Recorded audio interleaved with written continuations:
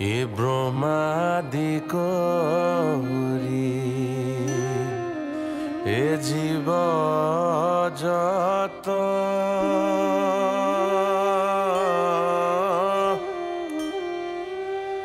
ৰাম ৰাম ৰাম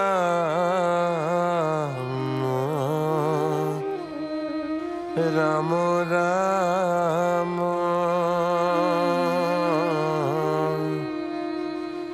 মায়া সজ্জা যে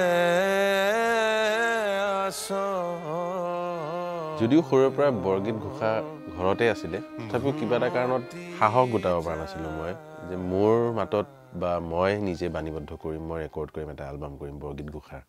বৰগীত ঘোষা এয়া শংকৰদেৱৰ মাধৱদেৱৰ সৃষ্টি 600 বছৰ ধৰি চলি আহিছে আৰু মুখে মুখে চলি আহিছে এইটো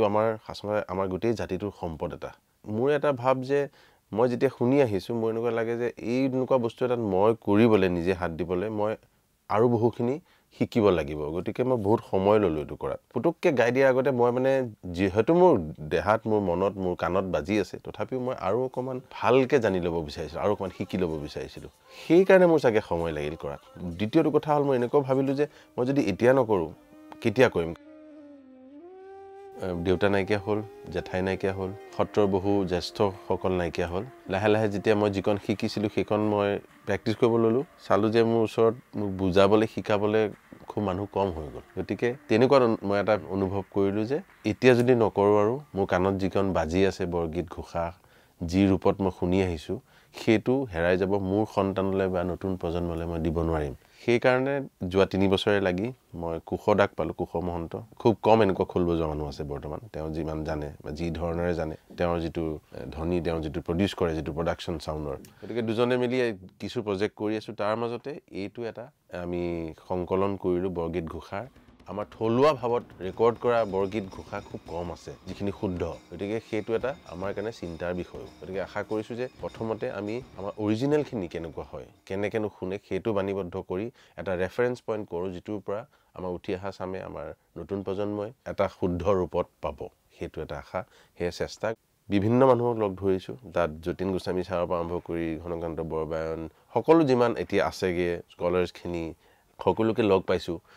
সবলৰ কথা পাতিছোঁ আমি যিমান পাৰোঁ চেষ্টা কৰিছোঁ বৰগীতৰ ঘোষাৰ অসমীয়া বৈষ্ণৱ যিটো শংকৰদেৱ মাধৱদেৱৰ যিটো আমাৰ ধাৰা সেই তাৰ গায়কীৰ ভাজ হিন্দুস্তানী শাস্ত্ৰীয় সংগীততকৈ কিয় বেলেগ কি বেলেগ সেই সূক্ষ্মতাবোৰ আমি খুব কষ্ট কৰি বহু দিন লাগি চেষ্টা কৰিছোঁ যে আমি একেবাৰে শুদ্ধ যিটো অসমীয়া লাগে যিটো বৰগীত ঘোষা যেন লাগে সেই ধৰণে ৰেকৰ্ড কৰিব চেষ্টা কৰিছোঁ এইটো পিয়ৰলি আৰ্কাইভেলৰ কাৰণে ডকুমেণ্ট কৰিবলৈ এইটো যাতে আমাৰ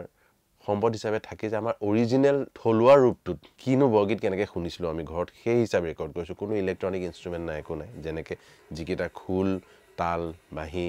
বেহেলা যেনেকৈ হ'ব লাগে একদম তেনেকৈ কৰিছোঁ এইটো এটা চেষ্টা যে আমি যিকণ এই 600 বছৰে আহিলে চলি আৰু যাতে বহু বছৰ থাকে আকৌ যাতে নতুন প্ৰজন্মৰ কাৰণে এটা ৰেফাৰেন্স পইণ্ট হয় সেই বুলি ভাবি এলবামটো কৰিছোঁ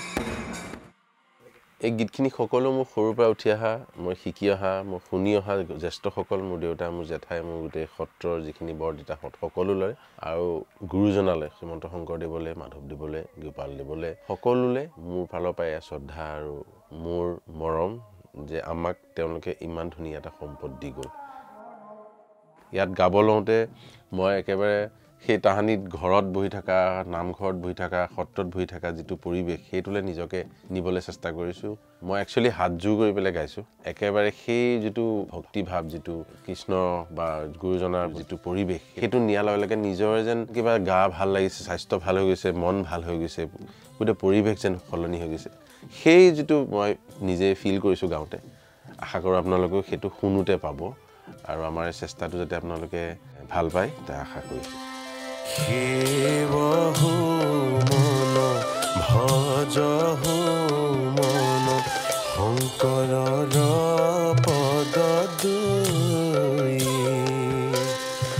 যৌপদ ৰাজ পৰশী কলিতা যৌপদ ৰাজ পৰশী কলিতা গতিৰা ভগৱতী